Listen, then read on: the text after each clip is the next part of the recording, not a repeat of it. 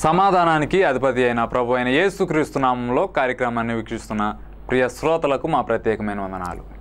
Gideon machine church GMC వారు నిర్వహించు ఆయన హెచ్చవలసి ఉన్నది, హీ మస్ట్ ఇంక్రీజ్ అనే కార్యక్రమానికి మరొక పర్యాయం మిమ్మల్ని ప్రేమపూర్వకంగా ఆహ్వానిస్తున్నాం. గత దినాల్లో వచ్చిన వాక్య సందేశాల ద్వారా మీరు బలపడుతున్నారు అని మేము విశ్వసిస్తూ ఉన్నాం. అదేవిధంగా ఇంకొను ఈ యొక్క వాక్యాల ద్వారా మీరు బలపడాలి అని మా వ్యయ ప్రయాసలు. ఎందుకని అంటే చాలామంది నశించబోతున్న వారిని కనీసం కొంతమందినైనా దేవుని వాక్యంలో సెలవిచ్చిన రీతిగా అగ్నిలో వెళ్ళేవారిని ఒకరినైనా వెనక లాగాలి అని ఆయన వాక్యం సెలవిచ్చిన రీతిగా మేము కూడా నరకానికి లేదంటే సత్య సువార్త వైపు కాక అనేకమైన అబద్ధ బోధల వైపు చాలామంది వెళుతూ ఉన్నారు కనుక కనీసం కొంతమందికైనా సత్య సువార్తను అందించాలనే ఆశయంతో మీ ముందుకు రావడానికి దేవుడిస్తున్న కృపను బట్టి మేము దేవుని నామాన్ని మహింపరుస్తున్నాం.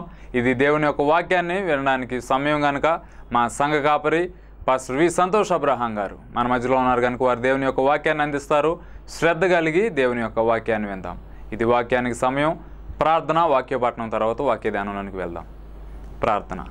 మహాగణుడా, మహోన్నతుడా, మీకు వందనాలు. ఈ యొక్క సమయంలో మీ సేవకులు నిలబెట్టుకొని మాతో మాట్లాడుతున్న విధానాన్ని బట్టి నీ నామాన్ని స్తుతిస్తున్నాం ప్రభువా. దేవా, నీ వాక్యమే నిత్యమైనదని మీరు సెలవిచ్చిన రీతిగా మనుషుల్లోంచి వచ్చు వాక్యము అది మనుషులది కాదు, కానీ నీ మాటలు వారిలోంచి వస్తున్నాయని మేము నీ మాటలుగా వాటిని స్వీకరించడానికి మా జీవితాలు సరి చేసుకోవడానికి మీరు కృపను చూపమని అడుగుతున్నాం ప్రభువా. యూట్యూబ్ ద్వారా అదేవిధంగా టీవీ ద్వారా ఎవరైతే ఈ యొక్క కార్యక్రమాన్ని వీక్షిస్తున్నారో ప్రతి ఒక్కరికి ఈ యొక్క వాక్యం వారి యొక్క ఆత్మీయ ఎదుగుదలకు ప్రయోజనకరంగా ఉండడానికి మీరు కృపను చూపండి. నిలబడబోతున్న మీ సేవకుల్ని మీ చేతిలోనికి సమర్పిస్తున్నాం. మీరు మీ యొక్క ఆత్మతో మీ సేవకుల్ని నింపి మీరు మాతో మాట్లాడమని యేసునామమున అడిగి వేడుకుంటున్నాము తండ్రి, ఆమేన్. ఈరోజు మన వాక్య ధ్యానం నిమిత్తం లూకా సువార్త 9వ అధ్యాయము 53వ వచనం. Luke chapter 9:53. ఆయన యెరూషలేమునకు వెళ్ళి నబియుకుడైనందున వారాయనను చేర్చుకొనలేదు. లూకా సువార్త 9వ అధ్యాయము 53వ వచనాన్ని మనం చదువుకుందాం. లూకా సువార్త 9వ అధ్యాయం 53వ వచనం. కానీ ఆయన యెరూషలేముకు వెళ్ళాలని నిశ్చయించుకున్నందున వారు ఆయన్ను చేర్చుకొనలేదు. ఆయన అనగా యేసు ప్రభు యెరూషలేముకు వెళ్ళాలని నిర్ణయించుకున్నాడట. అందును బట్టి వారు అనగా సమరయులు ఆయన్ను చేర్చుకొనలేదు. యోహాను సువార్త 1వ అధ్యాయంలో మనకు తెలిసిన మాటే. ఆయన తన స్వకీయుల యొద్దకు వచ్చాడు, కానీ వారు ఆయన్ని అంగీకరించలేదు. యేసుకు అన్ని చోట్ల స్వాగతం లభించలేదు, కొన్ని చోట్ల తిరస్కారం కూడా లభించింది. ఇంకా కొద్దిగా మనం ఆలోచిస్తే 51వ వచనంలో ఆయన పరలోకానికి వెళ్ళే కాలం దగ్గర పడుతున్నప్పుడు ఆయన యెరూషలేముకు వెళ్ళాలని మనసులో నిశ్చయించుకున్నాడు. 52వ వచనం. తనకంటే ముందుగా దూతలను పంపాడు. వాళ్ళు వెళ్ళి ఆయనకు బస సిద్ధం చేయాలని సమరయలోని ఒక గ్రామంలో ప్రవేశించారు. మనం ఆలోచిస్తున్న మాట లేకపోతే మన టైటిల్ ఏంటంటే జీసస్ అండ్ సమరయ, యేసు మరియు సమరయ, లేదా యేసుకు సమరయలో కలిగినటువంటి లేకపోతే యేసు పరిచర్య 3 విధాలుగా సమరయలో కనిపించినట్టుగా మనం చూస్తున్నాం. అనగా మొదటి 2 సందర్భాల్లో పరిచర్య యేసే స్వయంగా చేశాడు. 3వసారి జరిగిన పరిచర్య యేసు యొక్క శిష్యుల ద్వారా, ఆయన దాసుని ద్వారా జరిగిన పరిచర్యగా మనం చూడగలం. యేసు మరియు సమరయ. యేసు సమరయుల గ్రామాలకు వెళ్ళొద్దని చెప్పాడు. ఇశ్రాయేలుల గ్రామాలకు మాత్రమే వెళ్ళండి, అన్యజనుల యొక్క గ్రామాలకు వెళ్ళొద్దని చెప్పాడు. కానీ ఆయన మాత్రం యోహాను సువార్త 4వ అధ్యాయంలో సమరయ గుండా వెళ్ళవలసి వచ్చింది అని చెప్పాడు. మంచి సమరయన ఉపమానం చెప్పాడు. 10 మంది కుష్ఠరోగుల్లో స్వస్థత పొందుకొని తిరిగి వచ్చినటువంటి అతడు సమరయుడు అని సమరయుల యొక్క యేసును కూడా యూదుడైనప్పటికీ కూడా ఆయన్ని సమరయుడు అని నింద వేసినట్టుగా, దెయ్యములు వెళ్ళగొడుతున్నప్పటికీ కూడా ఆయన్ని దెయ్యం పట్టినవాడు అనడం విచారకరం. మనం చదువుకుంటున్న మాట యేసు యొక్క లేకపోతే పరిచర్య యొక్క 3 అనుభవాలు, సమరయలో 3 పరిచర్య అనుభవాలు అనే దాని గురించి మనం ఆలోచించబోతున్నాం. మొట్టమొదటి మాట, సమరయలో వారు ఆయన్ను రిజెక్ట్ చేశారు. 1 సమరయలో తిరస్కారం లభించింది. మనకు తెలిసిన మాటే అపోస్తుల కార్యములు 1వ అధ్యాయము 8వ వచనంలో రాయబడిన మాట ఏంటంటే, అయినను పరిశుద్ధాత్ముడు మీ మీదకి వచ్చినప్పుడు, అనగా త్రిత్వంలో త్రియేక దేవుడు అని చెప్పబడినట్టు ఆ దేవత్వంలో ఒకడైనా లేకపోతే ఒక వ్యక్తి అయినటువంటి పరిశుద్ధాత్ముడు మీ మీదకు వచ్చినప్పుడు అనగా మీ మీదకి ఆయన వస్తాడు. ఆయన వచ్చినప్పుడు మీరు శక్తిని పొందుకుంటారు. ఎందుకు ఆ శక్తి ఇవ్వబడ్డానికి కారణం ఉంది. ఆ శక్తి ఇవ్వబడ్డానికి కారణం ఏంటంటే వారు ఉన్నటువంటి మొట్టమొదటి స్థలమైనటువంటి యెరూషలేములోను యూదయ సమరయ బూదిగంతముల వరకు వారు సాక్షులుగా ఉండాలి. సాక్షులుగా ఉండాలంటే శక్తిని పొందుకోవాలి. శక్తి అంటే మానవ శక్తి కాదు, శక్తి అంటే దైవికమైన శక్తి. శక్తి అంటున్నప్పుడు నీ శక్తికి మించిన ప్రయాణం ఉన్నది అనగా నువ్వు చేయాల్సినటువంటి ప్రయాణం ఉన్నది. దానికి నీ శక్తి చాలదు, మానవ శక్తి చాలదు. సేవా ప్రయాణము కొరకై మానవ శక్తి చాలదు, దైవశక్తి స్వర్గపు శక్తి కావాలి. మానవ శక్తితో శరీర సంబంధమైన శక్తితో సేవ చేయాలనుకుంటే చేస్తే కొంతకాలం చేయొచ్చేమో, కానీ తర్వాత మనం ఖచ్చితంగా విఫలమవుతాం. మనం ఇక్కడ ఆలోచిస్తున్నట్టు మాట ద రిజెక్షన్, తిరస్కారం. సమరయ వాళ్ళు నో అన్నారు, కాదు అన్నారు, వద్దు అన్నారు, వద్దు ఇక్కడ చేయొద్దు అన్నారు. ఇంకా చెప్పాలంటే అక్కడక్కడ కొంతమంది క్రీస్తు వ్యతిరేకులు, సువార్త వ్యతిరేకులు అడ్డుకుంటున్నట్టుగా, ఏది మీకు పర్మిషన్, ఏది మీకు లైసెన్స్, ఏది మిమ్మల్ని ఎవడు ప్రకటించమన్నారు అన్నట్టుగా ప్రశ్నించి ఉండొచ్చు. వాళ్ళు అన్నారు నో, సమరయలో చెప్పడానికి వీల్లేదు. కారణం ఏంటంటే యెరూషలేముకు వెళ్ళాలనుకుంటున్నాడట యేసు. యెరూషలేములోకి వెళ్ళాలనుకుంటే సమరయ వాళ్ళు తమ ప్రాంతంలో సువార్తను ఎందుకు వద్దనుకుంటున్నారు? దానికి జవాబు అక్కడ దొరకకపోవచ్చు. అలాగని మనం దాని గురించి తీవ్రంగా ఆలోచించడం లేదు. యేసు అలాగని చెప్పేసి అక్కడే పట్టుపట్టి సేవ చేయాలనో సువార్త ప్రకటించాలని ఆశపడలేదు. ఆయన వేరొక గ్రామానికి వెళ్ళిపోయాడు అంతే. ఇక్కడ కాకపోతే మనం ఇంకొక చోటికి వెళ్ళగలగాలి. ఒక చోట ద్వారము మూయబడినప్పుడు మరొక చోట ద్వారం తెరవబడుతుంది. భూమి చాలా విశాలంగా ఉంది, విశాలాచ పృథ్వీ. అందరూ ఒకే ప్రదేశంలో ఉండి సేవ చేసుకోకుండా, లేకపోతే ఉన్న సంఘాలను చీల్చుకుంటూ అక్కడ వాళ్ళు అక్కడెక్కడే సంఘాలుగా విడిపోయి సంఘ సభ్యులు పెరగకపోయినప్పటికీ సంఘాలు మాత్రం పెరిగి, అలాంటిది కాదు సేవ. ఈ రోజులో సేవ అంతా అటువంటి పరిస్థితుల్లో ఉంది. ఇక్కడ రాయబడిన మాటలు, యేసు చేసినటువంటి పని ఏంటంటే మనుష్య కుమారుడు 56వ వచనంలో రాయబడింది, మనుష్య కుమారుడు మానవులను నశింపజేయడానికి కాక రక్షింపజేయటానికే వచ్చాడు అని అన్నాడు. వాళ్ళు మరొక గ్రామానికి వెళ్ళారు. సమరయలోని ఒక గ్రామము, ఇది సమరయలోని మరొక గ్రామమో లేదో మరి మనకు తెలియదు, లేదా యూదయలోని మరొక గ్రామమో మనకు తెలియదు. కానీ సమరయలోని గ్రామంలో తిరస్కారపు అనుభవం పొందినప్పటికీ, చేదైన అనుభవం పొందినప్పటికీ, ఒక చోట ద్వారం మూయబడిందని సువార్త సంపూర్ణంగా ఆగాల్సిన అవసరం లేదు. సువార్త కొనసాగాలి. ఎన్ని అడ్డులు ఆటంకాలు ఉన్నా కానీ సువార్త వ్యాపించాల్సిందే, విస్తరించాల్సిందే. శత్రు యొక్క పోరాటాలు అధికంగా ఉండొచ్చు. టోబియా, గెషము, సన్బల్లటు అనేటువంటి ముగ్గురు దుష్టత్రయం, ఈ ముగ్గురు దేవుని పనిని, దేవాలయపు ఒక నిర్మాణాన్ని, దేవుజనుల యొక్క, దేవుని బిడ్డల యొక్క, ఆ పితరుల యొక్క సమాధులు ఉండేటువంటి పట్టణం, ఆ పట్టణాన్ని, ఆ పట్టణపు యొక్క ప్రాకారాలు కాల్చివేయబడినప్పుడు, వాటిని నిర్మిస్తున్నప్పుడు, నెహెమ్యా నిర్మిస్తున్నప్పుడు శత్రువు అడ్డుకున్నాడు ముగ్గురు మనుషుల ద్వారా. ఈ రోజుల్లో కూడా నీవు పరిచర్య చేస్తున్నప్పుడు శత్రువు అడ్డుకుంటాడు, నువ్వు నిర్మాణం చేస్తున్నప్పుడు శత్రువు అడ్డుకుంటాడు, నువ్వు ప్రాకారాన్ని కడుతున్నప్పుడు శత్రువు అడ్డుకుంటాడు, నువ్వు నీ వ్యక్తిగతమైన జీవితాల్లో లేదా వ్యక్తిగతమైన జీవితంలో ప్రభువు కోసం నువ్వు ఏదైనా పని చేస్తున్నప్పుడు శత్రువు నిన్ను అడ్డుకుంటాడు. కానీ విజయం మాత్రం దేవుని బిడ్డలదే, దేవునిదే. శత్రువు అడ్డుకున్నంత మాత్రాన సేవ ఆగిపోవడానికి వీల్లేదు అనే సంగతిని మనం జ్ఞాపకం చేసుకోవాలి. మొట్టమొదటి విషయాన్ని మనం ఆలోచిస్తున్నాం, సమరయలో తిరస్కారం. సేవలో ఈరోజు తిరస్కరించబడుతున్నావేమో. ఆరంభ దినాల్లో అనేక చోట్ల, లేదా కొన్ని చోట్ల, కొన్ని గృహాల దగ్గర ఒక ఇంటికి వెళ్తే నా ముఖం మీదనే వారు తలుపు వేశారు. అయినప్పటికీ నేను అధైర్యం చెందలేదు. అక్కడే నిలబడి కొద్దిసేపు ఆ కుటుంబ సభ్యుల కోసం ప్రార్థన చేసి నేను తిరిగి వచ్చాను. మన ముందు కొన్నిసార్లు మూయబడిన ద్వారాలు ఉంటాయి, కానీ మన కోసం దేవుడు తెరిచేటువంటి ద్వారాలు అనేకం ఉంటాయనే సంగతిని మనం మర్చిపోకూడదు. మనం ఆలోచిస్తున్న విషయం సమరయలో జరిగినటువంటి తిరస్కారం, రిజెక్షన్.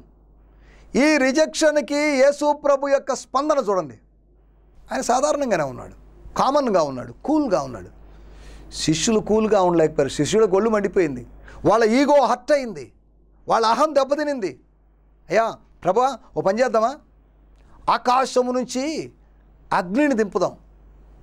అలనాడు కర్మేలు పర్వతం మీద ఏలియా అగ్నిని దించాడు కదా, అలాగే ఈ సమరయ గ్రామాన్ని నాశనం చేద్దాం అన్నప్పుడు యేసు చెప్పిన మాట, మీరు ఎట్టి ఆత్మ కలిగి ఉన్నారో మీరు ఎరిగి ఉండలేదు. మీకు తెలియదు అది. మనం ఎటువంటి ఆత్మను కలిగి ఉన్నాం. మనం పిరికితనము గల ఆత్మను కలిగి ఉండలేదు. మన అధైర్యము కలిగినట్టు ఆత్మను కలిగి ఉండలేదు. మనం ద్వేషము కలిగినట్టు ఆత్మను కలిగి ఉండలేదు. మనం కలిగి ఉన్నట్టు ఆత్మ, ప్రేమ, శక్తి, ఇంద్రియ నిగ్రహం కలిగినట్టు ఆత్మను కలిగి ఉన్నాం. కనుక ఈ ఆత్మానుభవంలో మనం ముందుకు సాగుదాం. వారు ఎట్టి ఆత్మను కలిగి ఉన్నారో వాళ్ళకి తెలియలేదు, వాళ్ళు ఇంకా గుర్తించలేదు. వాళ్ళ లోపల ఏముందో వాళ్ళకి తెలియదు. బయట జరుగుతున్న దాని గురించి ఆలోచించారు, కానీ లోపల ఏం జరుగుతుందో ఆలోచించలేదు. నీ లోపల ఏం జరుగుతుంది? నీ లోపల దేవుడు కార్యం జరిగిస్తున్నాడు. ఆంతర్యములో దేవుడు అద్భుతాలు జరిగిస్తాడు.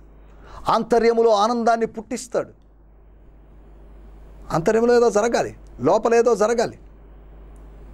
మనం జ్ఞాపకం చేసుకుంటున్న విషయాలు. సమరయలో తిరస్కారం వచ్చింది. రెండో విషయాన్ని మనం చూద్దాం.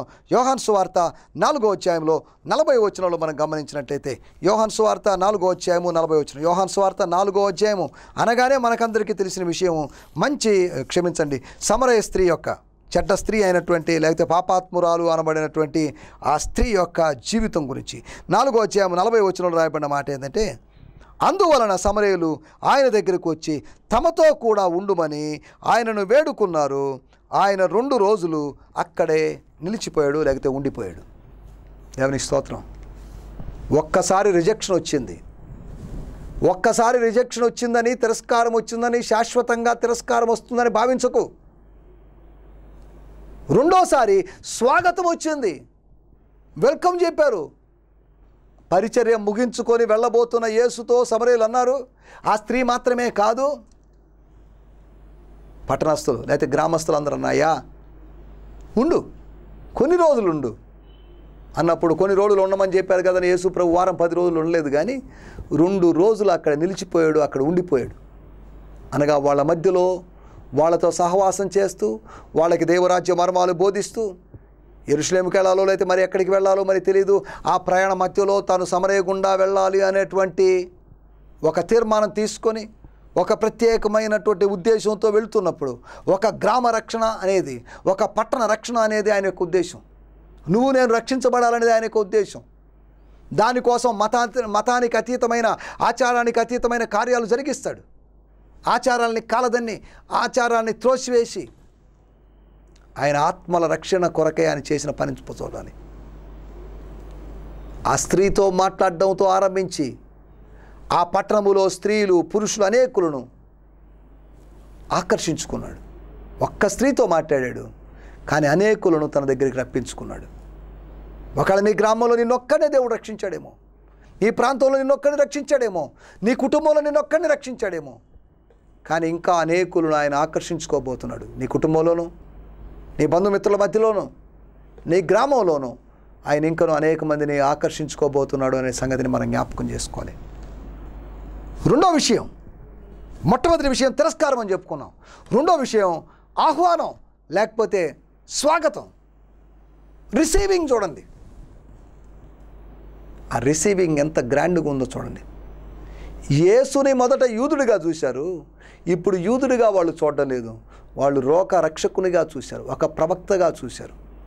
యేసును శరీర సంబంధిగా చూడడానికి వీల్లేదు. యేసుని ఒక కులానికి సంబంధించిన వ్యక్తిగా, యేసుని ఒక ప్రాంతానికి సంబంధించిన వ్యక్తిగా, ఒక దేశానికి సంబంధించిన వ్యక్తిగా చూడడానికి వీల్లేదు. యేసు కులాలకి, ప్రాంతాలకి, భాషలకి, దేశాలకి అతీతుడు. ప్రాంతానికి, కులానికి, మతానికి పరిమితమైన దేవుళ్ళు ఉన్నారు, కానీ యేసు వీటన్నిటికీ అతీతమైన దేవుడు అనే సంగతిని మీకు జ్ఞాపకం చేస్తున్నాను. మనం ఆలోచిస్తున్నట్టు రెండో విషయం ద రిసీవింగ్ చూడండి. 2 రోజులు ఉన్నాడు యేసు ప్రభు. ఒక్క రోజున్న ఆయన కార్యములు అద్భుతం జరిగించేవాడు, అనేకం జరిగించేవాడు. కానీ వాళ్ళ యొక్క బలవంతాన్ని బట్టి అక్కడ 2 రోజులు ఉండాల్సిన పరిస్థితి వచ్చింది. 2 రోజులు ఉన్నా కానీ తిని తాగుతూ నిద్రపోతూ ఉన్నాడని కాదు, ఆయన రెస్ట్లెస్గా అక్కడ మినిస్ట్రీ చేస్తున్నాడు. ఆ మొదటి రోజేమో ఒక్క సమరయ స్త్రీని గుర్తించుండొచ్చు.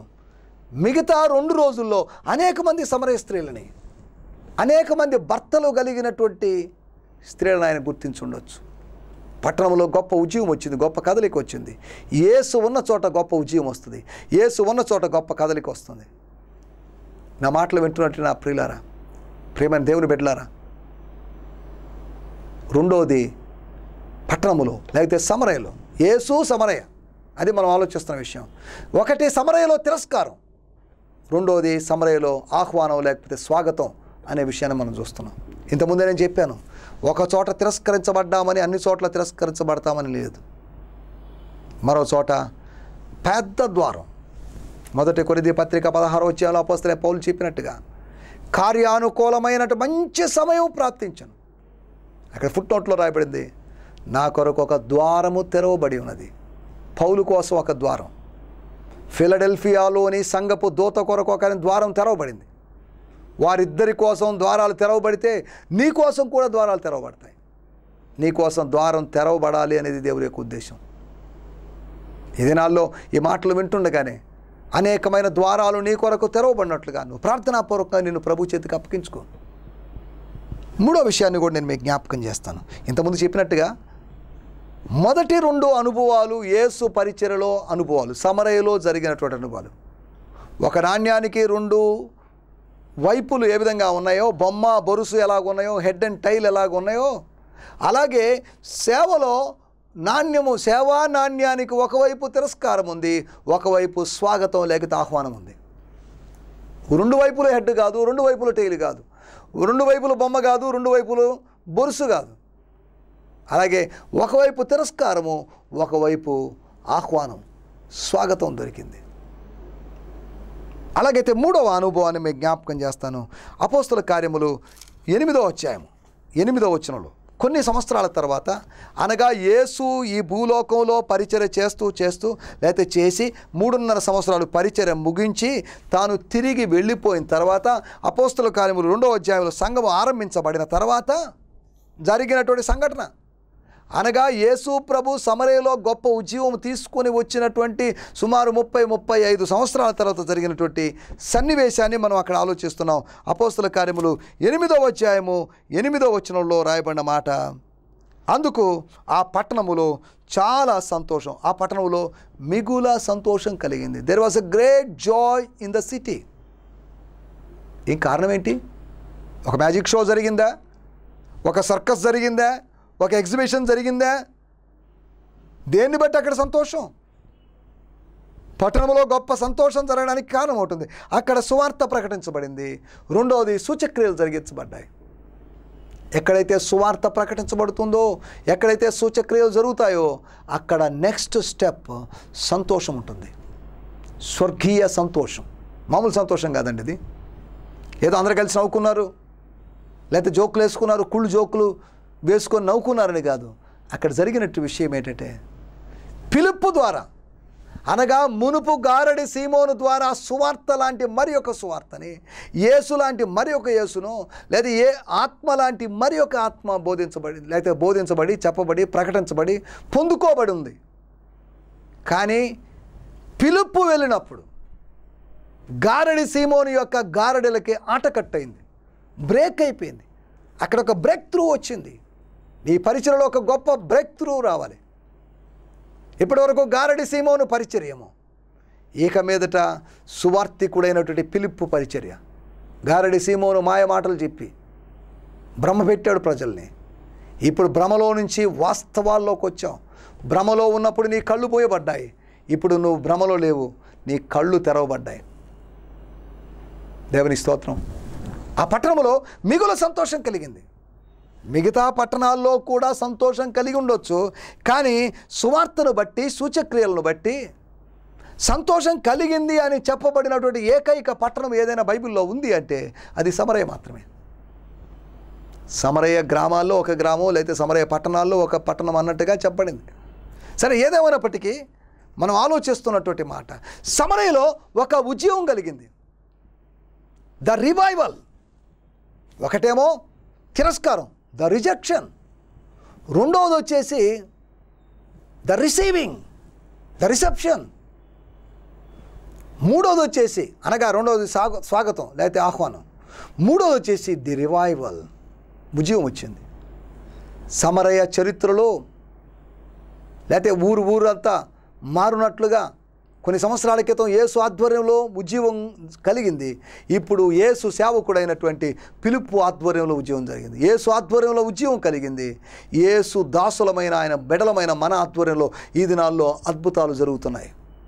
నెల్లూరు పట్టణంలో ఉజ్జీవం జరుగుతుంది. ఉజ్జీవం కొనసాగుతుంది. మనల్ని బట్టి, ప్రార్థించే మనల్ని బట్టి, ఉపవసించే మనల్ని బట్టి. అలనాడు సమరయ్యలో మిగుల సంతోషం కలిగినట్లుగా ఈ సింహపురి పట్టణములో మిగుల సంతోషం కలగాల్సిన అవసరం ఉంది. మిగుల సంతోషం కలగాలంటే ఇక్కడ సువార్త బోధించేటువంటి దేవజనులందరూ చేయాల్సిన పని సువార్త ప్రకటించి సూచక్రియలు జరిగించినప్పుడు గారడి సీమోను యొక్క పనులు ప్రభావం తగ్గిపోతుంది. గారడి సీమోను ప్యాకప్ చేసుకొని వెళ్ళిపోవాల్సిన పరిస్థితి వస్తుంది. మాంత్రిక శక్తులు, చేతబడి శక్తులు, లేకపోతే ఇతర శక్తులు, ఈ శక్తులన్నీ వాళ్ళు స్వస్తి చెప్పి మాకొద్దు, ఈ ప్రదేశం వద్దు, మాకన్నా ఒక బలమైన శక్తి వచ్చింది, మేము నిలబడలేకున్నాం అన్నట్టు వారు వెళ్ళిపోయేటువంటి అవకాశం ఉంది. నువ్వు వెళ్తున్నట్టు గ్రామంలో, కొత్త గ్రామంలో నువ్వు వెళ్తున్నావేమో, అక్కడ నిలబడి స్వార్థ ప్రకటించినప్పుడు దేవుని స్తోత్రం, అక్కడ మునుపు పనిచేసినటువంటి శక్తులు, మునుపు పనిచేసినట్టు లౌకికమైన శక్తుల యొక్క ప్రభావం తగ్గిపోయి యేసు నామం ప్రభావం, యేసు రక్తము యొక్క ప్రభావం, యేసు వాక్యము యొక్క ప్రభావం ఆ ప్రాంతంలో కనిపించాలి. దేవుని స్తోత్రం, హల్లెలూయా. సమరయలో కలిగినటువంటి 3 అనుభవాలు, సమరయలో సేవకులకు కలిగినటువంటి 3 అనుభవాల గురించి మనం మాట్లాడుకుంటున్నాం. ఏం కలిగింది సమరయలో? 3 అధ్యాయాల్లోంచి అనగా మనం చదువుకున్నటువంటి లూకా సువార్త 9వ అధ్యాయం నుంచి, అంతేకాకుండా యోహాను సువార్త 4వ అధ్యాయంలోంచి, అపోస్తల కార్యములు 8వ అధ్యాయంలోంచి మనం 3 విషయాలు ఆలోచించాం. సమరయలో, నీ సమరయలో, నువ్వు ఉంటున్నట్టు సమరయలో ఆరంభంలో తిరస్కారం కావచ్చు, తర్వాత స్వీకారం కావచ్చు, తర్వాత స్టెప్ ఉజ్జీవం కావచ్చు. ఒక గొప్ప ఉజ్జీవం. పిలుపు అనేటువంటి ఆయన ఎవాంజలిస్టే కానీ రివైవలిస్ట్ కాదు. ఈ రోజుల్లో అక్కడక్కడ నేను చూసినప్పుడు కొంతమంది వాళ్ళ పేర్ల దగ్గర రివైవలిస్ట్ అని పెట్టుకుంటున్నారు. ఉజ్జీవకర్తలట. బైబిల్లో సువార్థికులు ఉన్నారు కానీ, ఎవాంజలిస్టులు ఉన్నారు కానీ రివైవలిస్టులు అనబడిన వాళ్ళు లేరు. కానీ సువార్త, సత్య సువార్త ప్రకటించబడినప్పుడు అక్కడ ఉజ్జీవం ఖచ్చితంగా వచ్చి తీరుతుంది. అనగా సువార్త అనేది ఒక శక్తి అనేది, డైనమైట్ పవర్, అది విస్ఫోటనాత్మకమైన శక్తి, కనుక ఉజ్జీవం వస్తుంది. కాబట్టి దేవుని సేవకులారా, మీరు ఎక్కడున్నా కానీ గ్రామాల్లో, ఇంకా సువార్త అందని గ్రామాలు నెల్లూరు జిల్లాలో మన సుమారు 46 మండలాల్లో, ఇంకా వేరు జిల్లాల్లో, మన పక్క జిల్లాల్లో, అనేకమైన మండలాల్లో, అనేకమైన గ్రామాల్లో సువార్త చేరాల్సిన అవసరం ఉంది. దేవుని స్తోత్రం, హల్లెలూయా. అలా సువార్త చేరినప్పుడు, సూచక్రియలు జరిగినప్పుడు ఆ గ్రామాల్లో, పట్టణాల్లో మిగుల సంతోషం కలుగుతుంది. ఈ సంతోషానికి కారణము సువార్థికులే. ఈ సంతోషానికి కారణము రాజకీయ నాయకులు కాదు. ఈ సంతోషానికి కారణము విద్యావేత్తలు కాదు, శాస్త్రవేత్తలు కాదు. ఈ సంతోషానికి కారణం కేవలం సువార్థికులే. సువార్థికుడు జీవితాన్ని మార్చడం ద్వారా, సువార్థికుడు దేవుని శక్తి ద్వారా జీవితంలో పరివర్తన కలిగించడం ద్వారా సంతోషం కలిగించినట్లుగా మరెవరను కలిగించలేరు అనేటువంటి సంగతి మీకు గుర్తు చేస్తున్నాను. దేవుని స్తోత్రం. సమరయలో కలిగినటువంటి 3 అనుభవాల గురించి మనం మాట్లాడుకుంటున్నాం. సమరయలో ఒక గ్రామానికి వెళ్ళినప్పుడు వాళ్ళు నో అన్నారు, ద్వారాలు మూసేశారు. మాకొద్దండి ఈ సువార్త అని తృణీకరించారు. ఒకటి, వాళ్ళు రిజెక్షన్ చేశారు. రెండోది, మనం ఆలోచించిన విషయం, రిసీవింగ్ చేశారు. అక్కడ జరిగింది, వాళ్ళు కాసేపు చెప్పిపోతాడేమో, ఎక్కడో ఊరి చివర బావి దగ్గర ఒక స్త్రీతో మాట్లాడి అయిపోయింది అని అనుకోలేదు. కానీ వాళ్ళే అనుకున్నారు, ఇక 2 రోజులు కూడా ఈయన మాతో ఉండాలి. ఒక్క రోజుకే ఇలా జరిగితే మరి 2 రోజులకి ఎంత జరుగుతుందో. పట్టణములో అనగా యూదా మతం మీద, యూదా ధర్మశాస్త్రం మీద, యూదా అభిప్రాయాల మీద వాళ్ళకి వ్యతిరేకమైన భావనలు ఉన్నాయి. యూదులతో వారిని సమానపరచడానికి, సంధి చేయడానికి కాదు యేసు ప్రభు వచ్చింది, రాజ్యపు సువార్తను ప్రకటించడానికి. చెప్పాడు, రెండు తప్పే అన్నాడు. యూదుల ఆరాధన తప్పు, సమరయుల ఆరాధన తప్పు, రెండూ తప్పు. కానీ ఆత్మలో జరగబోయే ఆరాధన ఉందమ్మా. ఆ ఆరాధన అనుభవంలోకి నువ్వు వస్తావు, నీ కుటుంబ సభ్యులు వస్తారు, నీ గ్రామస్తులు వస్తారు అన్నట్లుగా యేసు ప్రభు సమరయ స్త్రీతో మాట్లాడు. ఇప్పుడున్న ఆరాధనలు కాదు, ఇప్పుడున్న విధానాలు కాదు, ఇప్పుడున్న సేవ కాదు. నూతనమైనటువంటి విధానములో, నూతనమైనటువంటి అనుభవాలతో సేవ జరగబోయేటువంటి రోజులు రాబోయే రోజుల్లో ఉన్నాయి. ఈ దినాల్లో నాబోటోళ్ళు చేస్తున్న సేవ ఒక ఎత్తు అయితే, రాబోయే రోజుల్లో దేవుడు రేపబోయేటువంటి అనేక మంది యవనస్తుల ద్వారా జరగబోయే సేవ అద్భుతమైన సేవగా ఉంటుంది. ఎందుకంటే ఆయన రాకడ బహు సమీపంగా ఉంది. ఇవి కడవరి దినములు, కడవరి గడియ కనుక దేవుని ఆత్మ బలమైన కార్యాలు జరిగింది. అంత్య దినముల్లో ఆయన అనేకుల మీద నా ఆత్మను కుమ్మరిస్తానని చెప్పాడు. ఆత్మ కుమ్మరింపు అనుభవంతో ముందుకెళ్తాం కాబట్టి చాలా ఫాస్ట్గా నేను అక్కడక్కడ పరిచర్యకు వెళ్ళినప్పుడు పరిచర్యలో అనుభవజ్ఞులు అని చెప్పబడిన వారి కన్నా, సీనియర్స్ అని చెప్పబడిన వాళ్ళకన్నా, ముదురుల కన్నా, లేకపోతే తలదెరిసిన వారి కన్నా ఒక అద్భుతమైన సేవ యవనస్తుల ద్వారానే జరుగుతుంది. దాన్ని బట్టి నేను ప్రభు నామాన్ని మహిమపరుస్తున్నాను. వాళ్ళని ప్రోత్సహిద్దాం, వాళ్ళని ఎంకరేజ్ చేద్దాం. వాళ్ళకి అనుభవం లేదని విమర్శించకుండా, అనుభవం ఎవరికి సహజసిద్ధంగా రాదు. ఆరంభించగానే అనుభవం వచ్చేస్తా అంటే రాదు. చేస్తుండే కొద్దీ అనుభవం వస్తుంది. వాళ్ళ అనుభవాల గురించి మాట్లాడాల్సిన వాళ్ళం కాదు, వాళ్ళ ఆత్మానుభవాన్ని గురించి మాత్రమే ఆలోచించాల్సిన వాళ్ళం. కాబట్టి మనం ఇక్కడ ఆలోచిస్తున్న విషయాల్లోకి వచ్చేద్దాం. యేసు మరియు సమరయ. యేసు అనేకమైన ప్రాంతాలకు వెళ్ళినప్పటికీ కూడా సమరయ పట్ల ఆయనకి ఏదో ప్రత్యేకమైనటువంటి ఆసక్తి, లేకపోతే ఆయనకి ఆత్మీయమైనటువంటి దర్శనం ఏదో ఉన్నట్టుగా మనకు అనిపిస్తుంది. దాని గురించి ఆయన చెప్పలేదు. సమరయ గురించి నేను ఆలోచిస్తున్నాను, సమరయ గురించి దేవుడు నాకు దర్శనం ఇచ్చాడు ఆయన ఎక్కడా చెప్పలేదు. సమరయలో తిరస్కారం ఉండొచ్చు, కానీ ఏ సమరయలో నేను తిరస్కరించారో అదే సమరయలో నీకు స్వీకారం ఉంటుంది. ఏ సమరయలో నిన్ను స్వీకరించారో అదే సమరయలో నిన్ను బట్టి ఒక గొప్ప ఉద్యోగం వస్తుంది. మామూలు జీవం కాదు, అది ఉద్యోగం కలుగుతుంది. కాబట్టి మనం ఆలోచిస్తున్న మాటలు ప్రార్థన చేద్దాం. మన సమరయ, మన యెరూషలేములు, మన యోదయ, లేదా మన గలిలయ, మన బూదిగంతములు, దేవుడు మనకు నిర్ణయించిన స్థలాల్లో, దేవుడు మనకు అప్పగించిన స్థలాల్లో, దేవుడు మనల్ని నియమించినటువంటి నిలబెట్టినటువంటి సేవా క్షేత్రాల్లో